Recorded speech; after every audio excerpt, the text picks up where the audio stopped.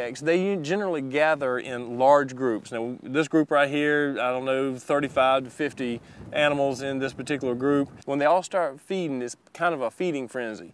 And they bunch up real tight, and it's really hard to get a good photograph when they're that tight together. So the best thing to do is just wait it out, let the feeding frenzy end, and then the birds will start preening and spreading out, and you'll be able to isolate 1 or 2 or even 3 birds by themselves. If you try to photograph them when they're in a big group, you're gonna have nothing but black blobs all clumped together. So wait for those birds to finish feeding and spread out. Some of them will start to go to sleep, some of them will start preening, and then you can isolate the birds.